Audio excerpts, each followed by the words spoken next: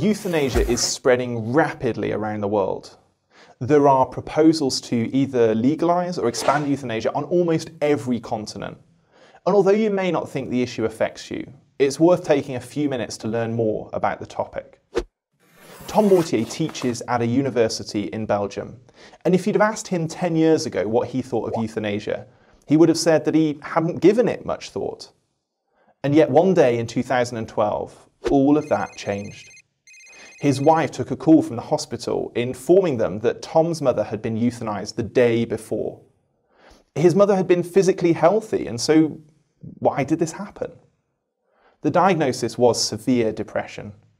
It's easy to see how this can lead down a slippery slope. And that's why almost every country in the world currently prohibits euthanasia. It's legal in only a handful of countries and US states, but there is a push in many others to legalise the practice. To get an idea of what euthanasia might look like if legalised, let's take a look at countries that have already done so. Belgium legalised euthanasia in 2002, and since then we've seen several things happen. Euthanasia advocates pushed for the law to cover more and more cases. In 2014, they removed any lower age limit for euthanasia, allowing children now as young as 9 to be euthanized. Recently, advocates have presented proposals allowing euthanasia for those unable to express their wishes. Unsurprisingly, the number of cases goes up every single year.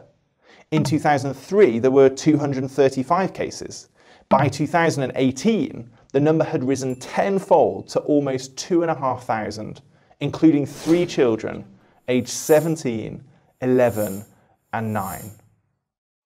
58 people were euthanized on the basis of an advance declaration, a document stating the conditions under which someone would like to be euthanized.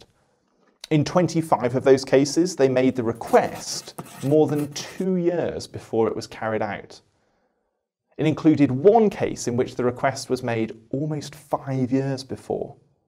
And so when the doctor euthanized those individuals, they were unconscious. The reasons for euthanasia vary. The fastest growing reason was a combination of conditions associated with aging. Almost half of those people were not expected to die in the near future. Although the law requires that requests be voluntary and well considered, in 61% of cases, the patient was euthanized less than 1 month after making the request to the doctor. In Belgium, the qualifying conditions are being rapidly expanded. The number of cases increases year on year. And the same is true in other places that have gone down this path. Take a more recent example, Canada, which enacted federal legislation allowing what it euphemistically calls medical assistance in dying, or MAID. A recent federal report states that just 3 years after legalization, euthanasia now accounts for 1 in every 100 deaths in Canada. 1 person euthanized every 3 hours. In the Netherlands, euthanasia accounts for 1 in 25 of all deaths. The laws of Belgium, Canada and the Netherlands stand in stark contrast with international law, which clearly protects every individual's right to life. This language was written into our fundamental human rights treaties in the wake of the horrors of 2 world wars, because life is precious and our dignity does not diminish with illness or pain. Yet when we dilute these fundamental ideas, we, even if inadvertently, suggest that some lives are no longer worth living. And once we start down that path, there really is no logical stopping point. So why do people push for euthanasia? The main argument is autonomy, the idea that we are free to do what we want. And it's true that patient autonomy is an important concept in medicine, but it's not absolute. No one would consider it a good thing if a person wanted to have their leg removed for no medical reason and the doctor cooperated because, well, that's what the patient wanted. The reality is that we are not completely autonomous. Euthanasia affects not just the person in question, but the doctor of whom it's demanded, the family members left behind, and others in society who may then feel pressured. How should we respond? Pain and suffering are difficult issues to address, but modern palliative care provides real options.